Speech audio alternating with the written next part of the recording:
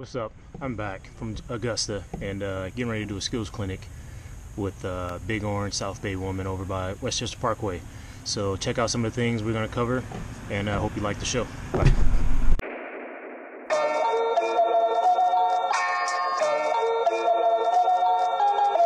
Excuse me, sir. Would you happen to know the time? Yeah, bitch. It's time to trap.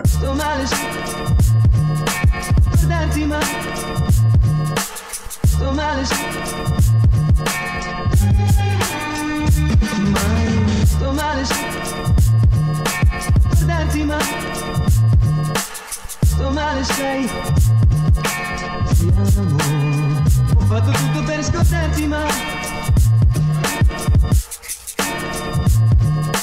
sto male.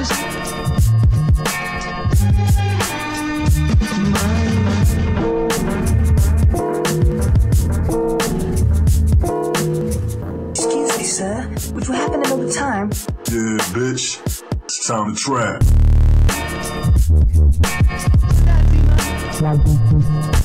Sto male.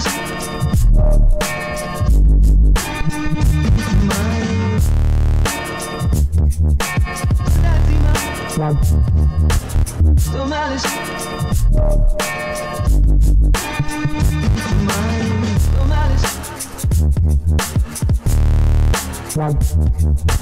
Sto male.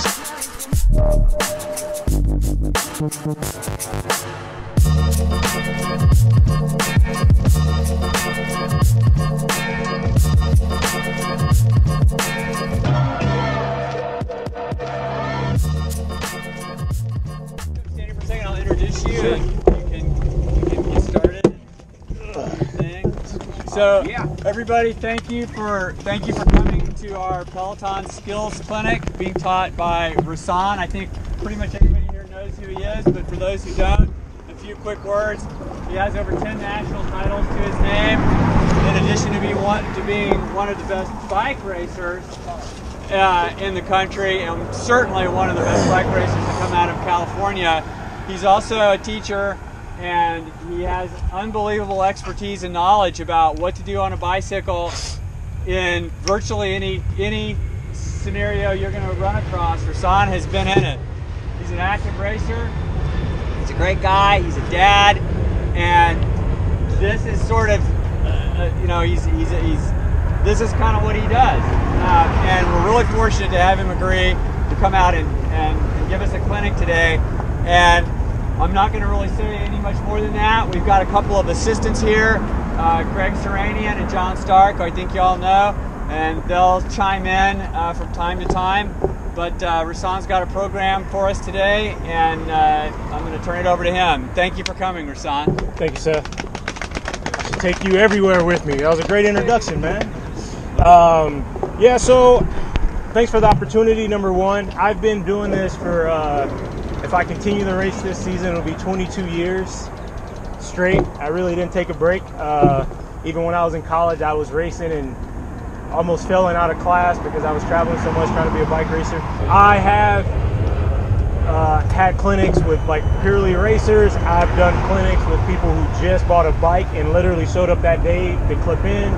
So I've kind of seen it all, and like Seth said, I've been in a lot of situations, good and bad. Some are my own fault, some are others, and of course you try to learn from them.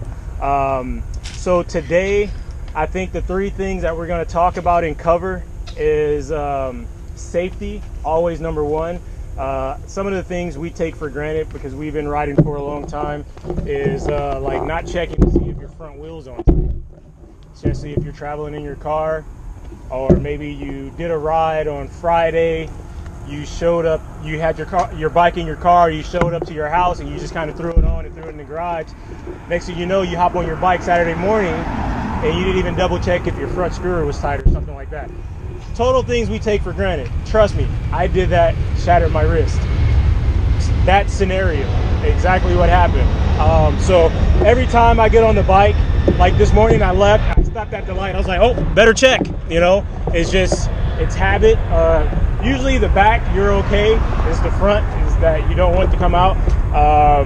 So that's one of the first things I do. I always talk to people who wear their helmets crazy. If you guys know Regal, crews.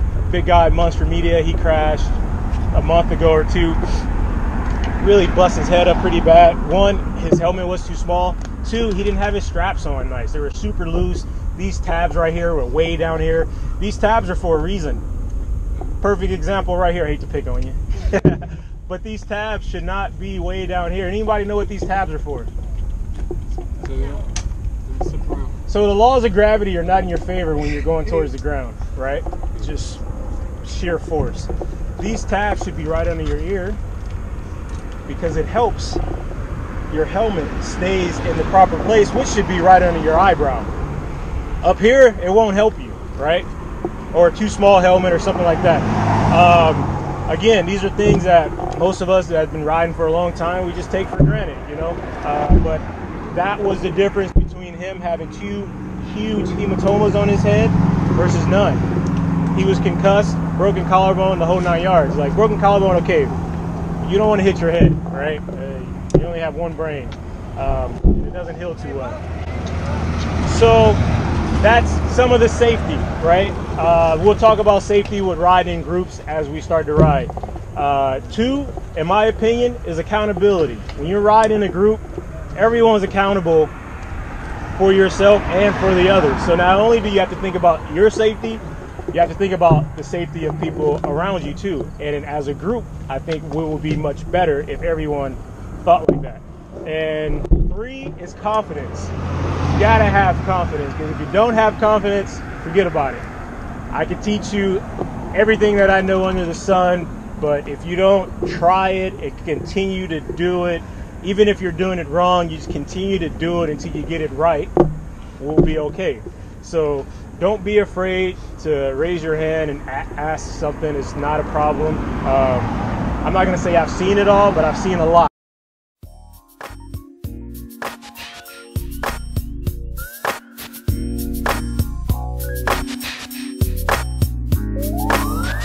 Well, that's a wrap.